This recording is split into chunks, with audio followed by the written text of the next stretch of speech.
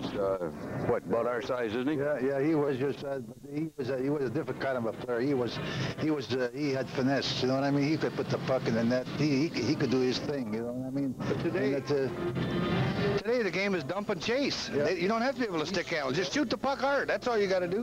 And hit people. Yeah, same the All-Star game today. Did you see the All-Star game? Now, we were unfortunate because Channel 8, NBC here, showed the damn basketball game, and we weren't able to get the hockey game on. So.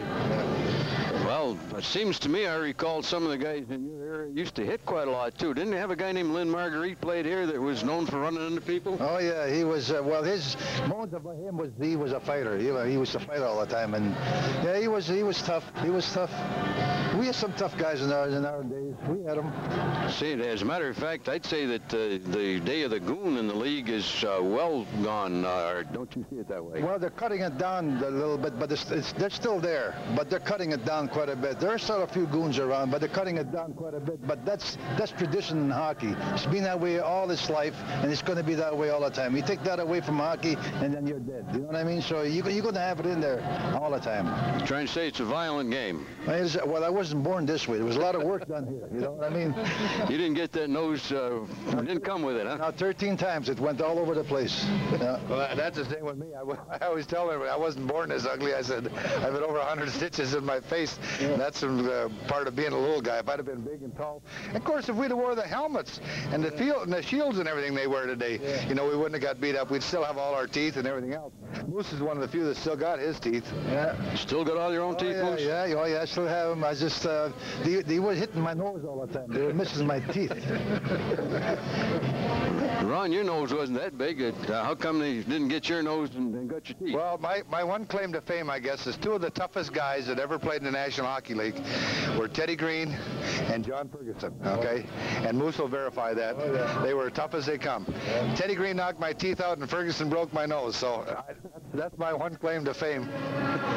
Well, I'd have to list Gordie Howe as the toughest guy I ever saw fight on skates, but that's been a while, too. Well, Gordie Howe was a very, he was a hockey player. You know, I mean, he was tall, he was big. He wasn't a goon or anything. He could put the puck in it. He played any position that you wanted him to play. He was a smart hockey player, but you couldn't push him around either. You know what I mean? You just he had so many tricks in his sleeves that you just couldn't do it. Gordie Howe was there's only one Gordie Howe. That's it.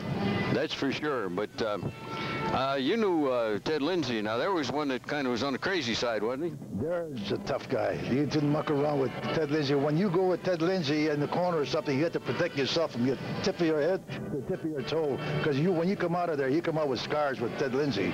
Ted Lindsay was tough.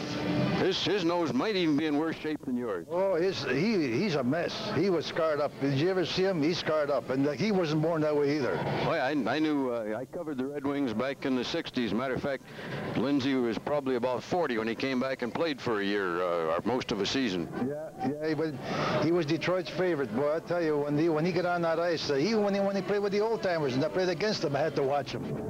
He came after you. He said, watch me. I said, I know.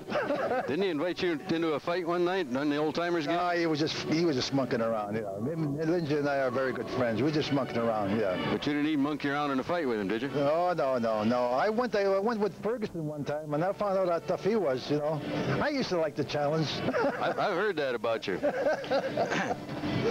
Well, I appreciate you guys coming up here, and probably Moose, since you're managing this game. Yeah, I'm going to try. And I'm his helper. Lyle Porter and I are going to try to help keep Moose calm down tonight. That's right. I guess keep Moose from going over the rail onto the ice. I've seen him do that in a game. I did a few times, yeah. I did it.